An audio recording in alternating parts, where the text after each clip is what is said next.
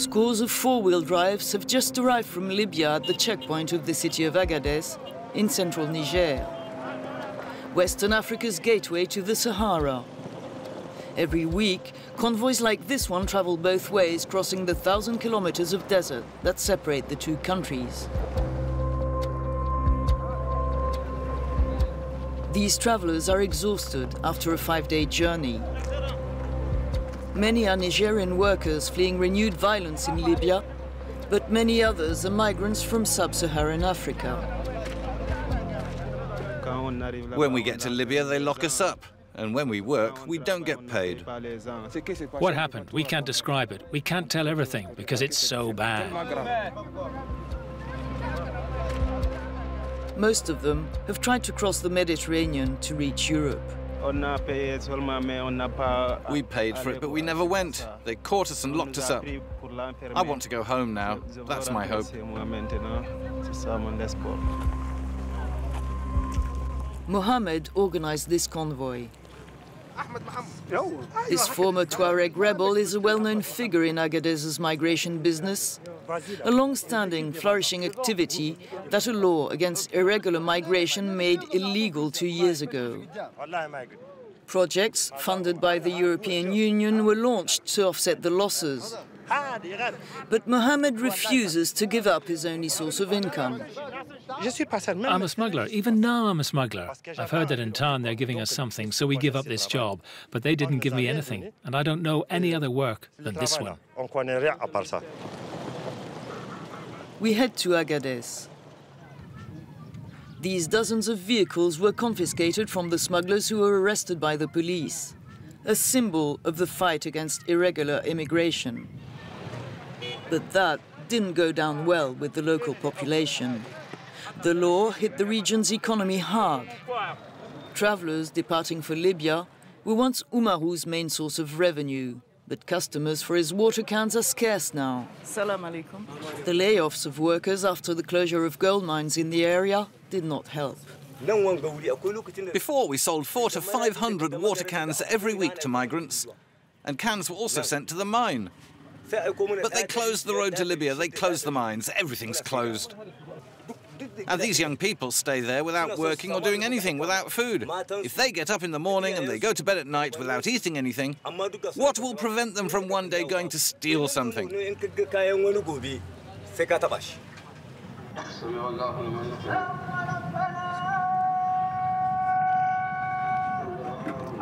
Friday prayers are one of the few occasions when the city comes to life. We have an appointment that day with the president of the so-called Association for Former Migration Workers. He takes us to meet one of the former smugglers who, after stopping their activity, have benefited from an EU-funded reconversion program.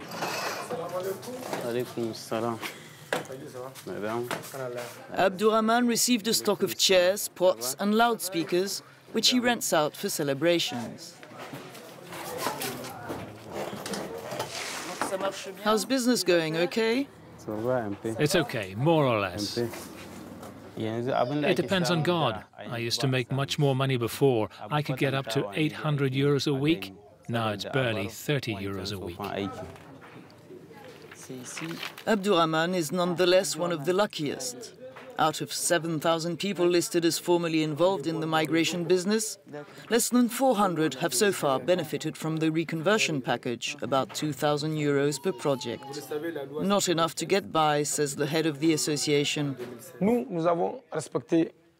We respected the law. We're no longer working. We stopped. And now it's the state of Niger and the European Union which abandoned us. People are here, they have families, they have children, and they have nothing. We eat with our savings, the money we made before. That's what feeds us now, you see. It's really difficult. It's very hard for us. We meet Abdurrahman again the next morning. He's just delivered his equipment to one of his customers, also a former smuggler, who's now a taxi driver. Abba is celebrating the birth of his first child, a rare opportunity to forget his worries.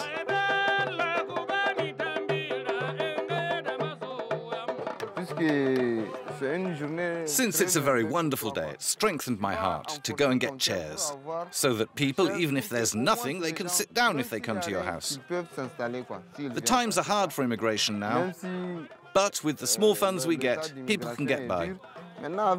It's going to be okay.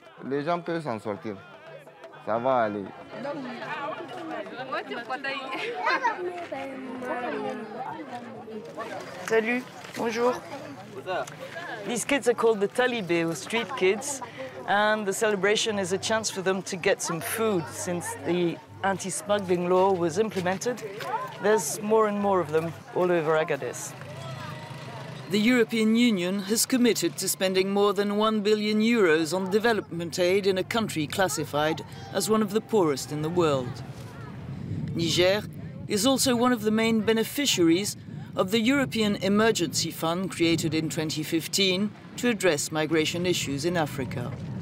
But for the vice president of the region of Agadez, these funds were only the bargaining chip for the law against irregular immigration, which in his eyes only serves the interests of Europe. Niger receives significant funding from the EU. Do you believe these funds are not used properly?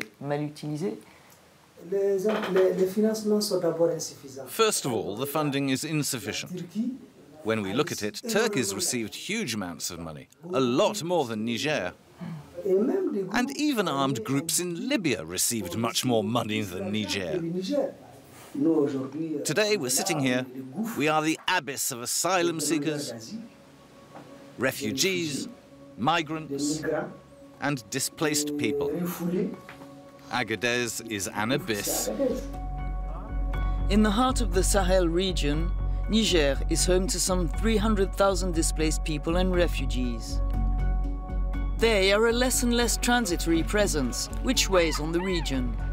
This center, run by the International Organization for Migration, hosts migrants who've agreed to return to their home countries. But the procedures sometimes take months, and the center is saturated. 80% of the migrants, they don't have any identification. They don't have any documents. That means after registration, we have to go to the procedures of the travel authorization. And we have to coordinate this with the embassy and consul of each country. That is the main issue and the challenge that we are facing every day. We are around 1,000 people in this area, the area that's supposed to receive 400 to 500. All those mattresses are here because people sleep outside here. So because it's over the capacity, many people are waiting on the other side. So we need to move those people quick as possible so we can let others come. Returning to their country is not an option for many of those who transit through Niger. Among them, several hundred Sudanese, supervised by the UNHCR, the UN Agency for Refugees. Many fled the conflict in Darfur and endured hell in Libyan detention centers. Some have been waiting for months for an answer to their asylum requests. Bader Erdin dreams of completing his veterinary studies in the West. Since I finished my university in life, I almost lost the half of my life because of the wars, traveling from Sudan to Libya. I don't want to lose my life again. So it's a time to start my life. It's a time to work. It's a time to educate. So staying in Niger for nothing or staying in Niger for long times, for me, it's not good. Still, the only short-term perspective for these men is to escape the promiscuity of this reception center. Faced with the influx of asylum seekers, the UN has opened another site outside the city. We meet Ibrahim, also Sudanese, who spent years in refugee camps in Chad and then Libya. He's 20 years old. It was really very difficult. But thank God I'm alive. What I can say really is that since we cannot go back home, we're looking for a place that is more favorable to us, where we can be safe and have a better chance in life.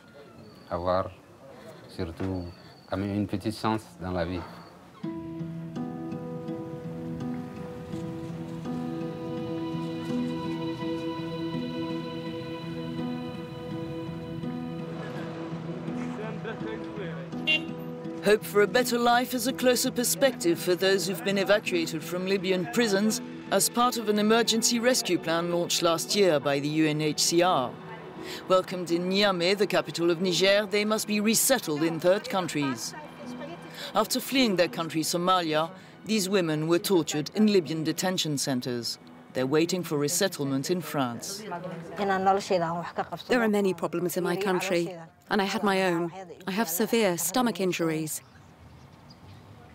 The only reason I left my country was to escape from these problems, and I just wanted to find a safe place where I could find hope.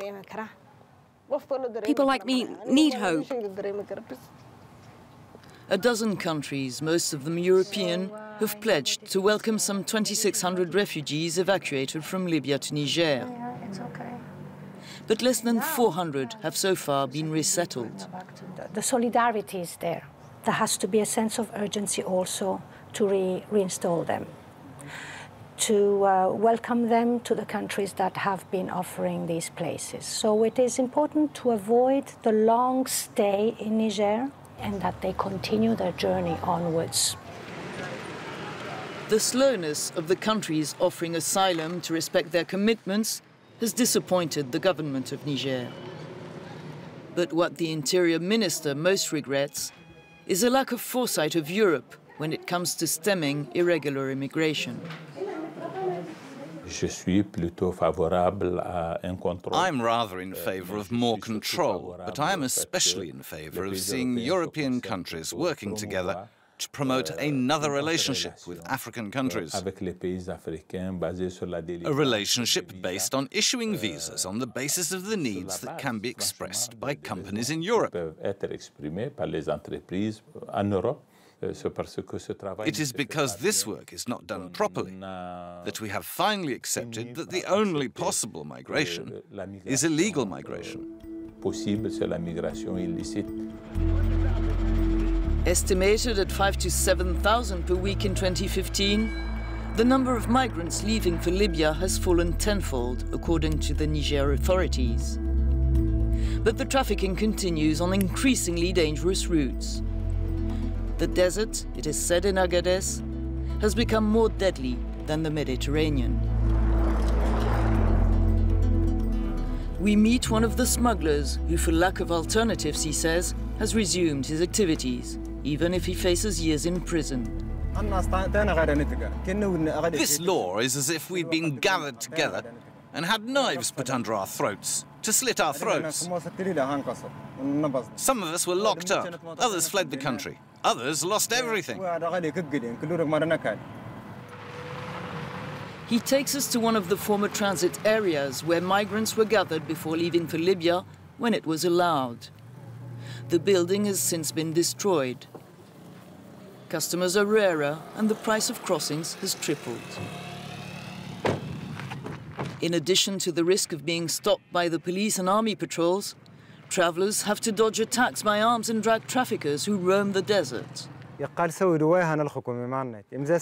Often the military are on a mission. They don't want to waste time. So sometimes they'll tell you, "We can find an arrangement. What do you offer?" We give them money to leave. We must also avoid bandits. There are armed people everywhere in the bush. We have to take detours to get around them. We know that it's dangerous, but for us the most dangerous thing is not being able to feed your family. That's the biggest danger.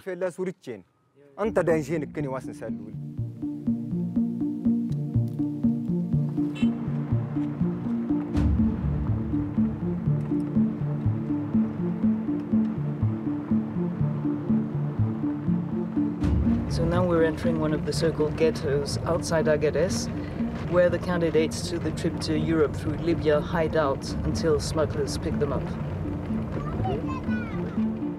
We're led to a house where a group of young people are waiting for their trip to be organized by their smuggler.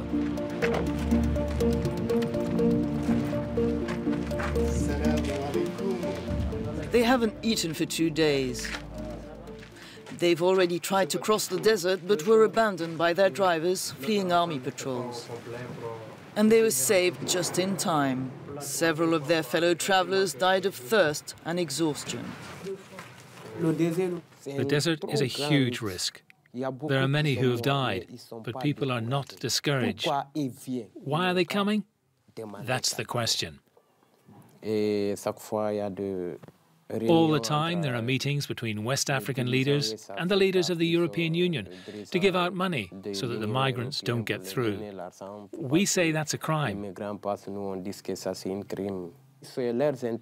It's their interests that they serve, not the interests of our continent. To stop immigration, they should invest in Africa, in companies, so that young people can work. It's no use giving money to people, or putting soldiers in the desert, or removing all the boats on the Mediterranean to stop immigration. It won't help. It'll keep going on. There are thousands of young people who are ready to go always, because there is nothing. There's nothing to keep them in their countries. When they think of the suffering of their families, when they think that they have no future, they will always be ready, ready for anything. They will always be ready to risk their lives. Voilà.